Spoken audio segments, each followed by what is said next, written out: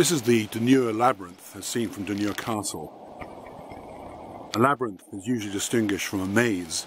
Then a maze has a series of blind-ending turnings that try to prevent you from getting to the centre. Whilst a labyrinth takes you to the centre, although it takes you in a long circular fashion.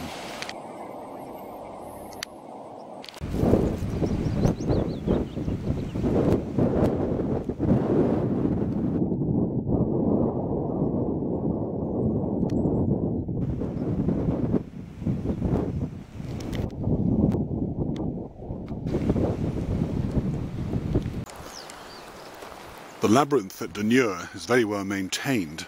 It was created by the local community something like 20 years ago or so. There was a grant towards its construction.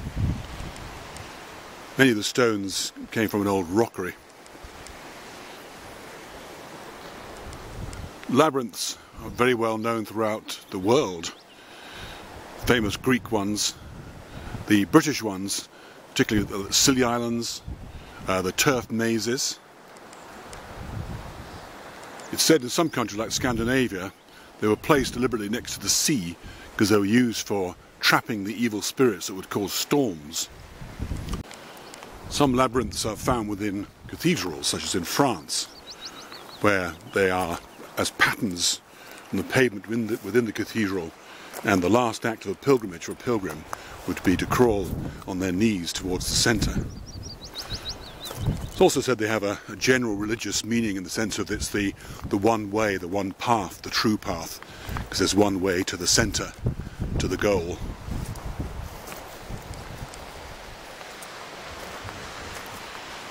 They can be of varying complexity. They're quite easy to create in terms of draw, but they take a great deal of material, as you can see here, to actually put them together.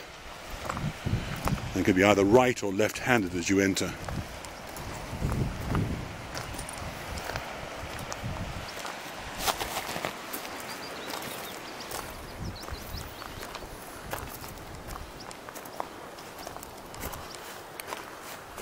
It's said to be especially bad luck to cheat and jump over one of the barriers.